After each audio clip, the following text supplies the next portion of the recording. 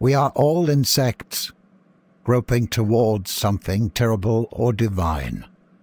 This quote is from the writer Philip K. Dick's novel, The Man in the High Castle.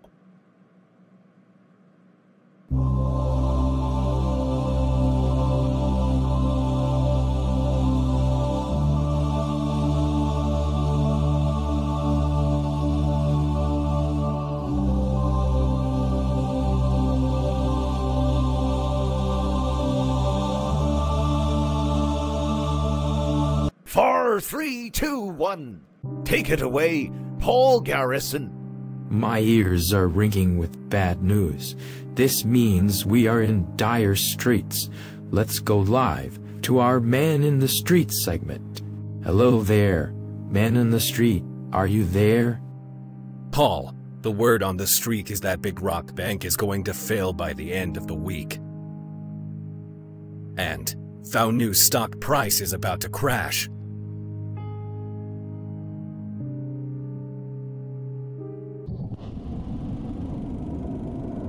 Our stock price is plummeting. Our viewership is in the pits.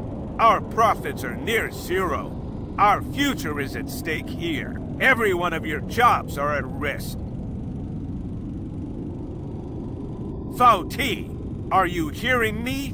We have to go back to our roots. We need to be more bombastic. Blustery, blathering rants must once again be the key to our news network's success. Am I getting through to y'all? This means war. We need headlines that will grab the average zombie out there in La La Land and wake them up. We don't need anything to do with the truth. The truth is our enemy. Plus, the truth is boring. We need to fabricate a new reality laced with negativity, rumors, and lies. Lies, the bigger they are, the better. The truth be damned. Our people out there love a well-crafted conspiracy theory, or two, or even three. We need to stir up a dish of hate, along with a bowl of anger. Come on, Team Foul. It's time to fire some real bullets, whatever it takes. Our power of persuasion is crafted towards the lowest common denominator. Remember, no one can go lower than us. No so-called woke individuals need apply. Replacement theory. Let's harp on that one. It feeds all of the hungry animals and gets them going. It's the kind of thing they understand. Push it to the extremes. Even if we have to rewrite the Constitution, we will. We need to restore our power. We are #1. I need y'all to put on your power suits, your power ties.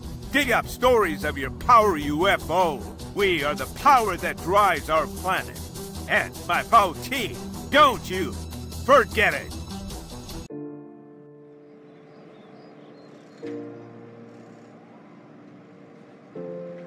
Well, man, I didn't lose my job that infamous day of crisis for foul news.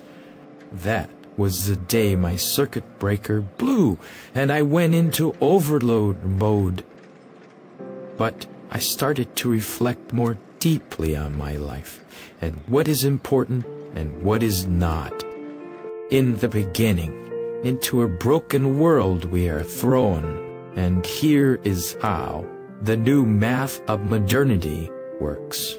You work 8 long hours for 2 10-minute breaks in a dust-filled plastic kitchen surrounded by snack food dispensers. You work 8 hours to sleep 8 hours. You work 8 hours and trade for 4 in front of a flat-screen TV with glazed-over eyes, watching the latest dumbed-up reality show. You work 6 days to exhaustion, only to be a couch potato in front of your flat-screen TV on day 7.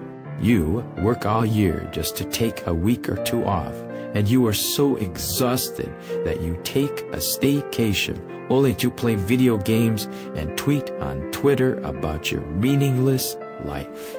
You think it might be time to give yourself a break, And furthermore, you have to dig down deep and ask yourself the question, to have or to be. You have become deaf and dumb to your own human crying. Congratulations, you have been an active participant in killing yourself. You were too lazy to defy everything that you knew was wrong.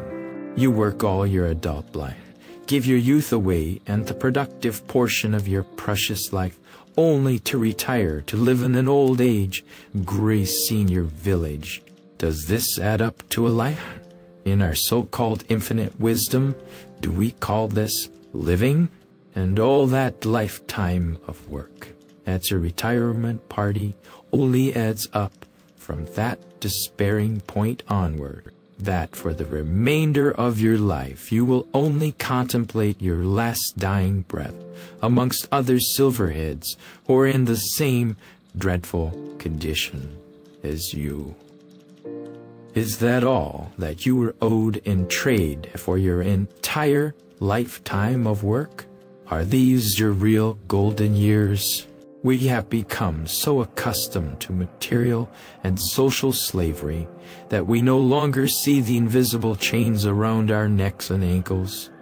What a drag. Eventually, you realize that life is nothing but a parody of yourself, practicing your own fade out into oblivion. But that full realization arrived too late. Life is a short journey. Therefore, be authentic. Don't you hear your own human cry to live a meaningful life? Recently, I have asked all of these questions of myself, and I have found that it's never too late.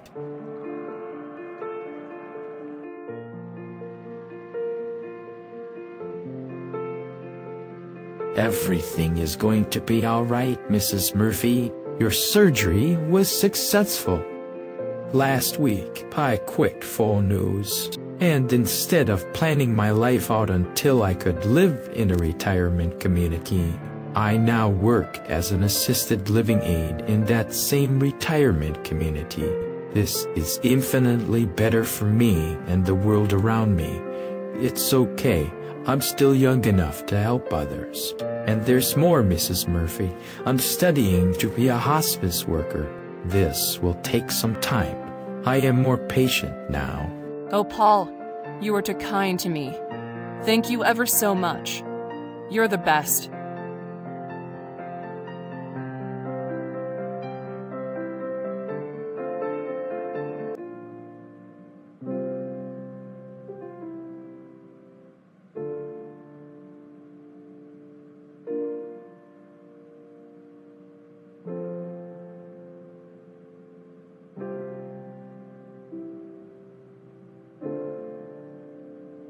Life is never made unbearable by circumstances, but only by lack of meaning and purpose. Between stimulus and response there is a space. In that space is our power to choose our response. In our response lies our growth and our freedom. This quote is from Viktor Frankl.